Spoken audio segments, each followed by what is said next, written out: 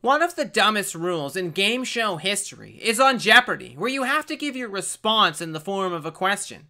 Like, what is Mexico? Who is Madonna? What are chicken nuggets? The whole point of the game is to determine which contestant has the most knowledge on a wide variety of topics, while also being able to figure things out based on hints inside the clues. Yet, if the clue is, this rodent has a wide tail, makes dams, and likes to bite trees with its big teeth, and you say, it's a beaver, Alex Trebek will say, nope, and then someone else will ring in and say, what is a beaver? And Alex will say, you got it. Please remember your phrasing. What on earth does pretending to ask a question have to do with testing someone's knowledge? None. It has nothing to do with it. It is a very stupid, very arbitrary rule, which makes the game more difficult for no reason. Imagine if someone asked you, what is a shoehorn? And you said, this device allows you to put on and take off your shoes without touching the laces. Don't blow it. According to Jeopardy, that is a perfectly acceptable way to answer that question, even though no sane person would ever answer a question that way.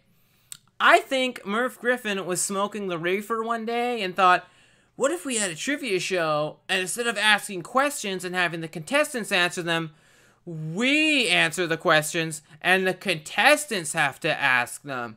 And then he made his pitch and the network was like, that makes no sense, Merv. What the hell are you talking about? And then he said, excuse me, but which one of us is Merv Griffin?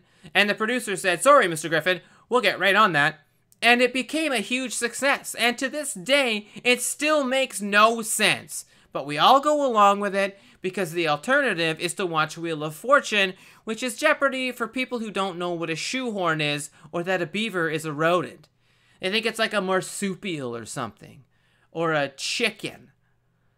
By the way, I wrote this before Alex Trebek died. Yes, that was a long time ago. Yes, it was a long time before I recorded the video, after I wrote it. R.I.P. Alex Trebek, always in our hearts, forever our inspiration?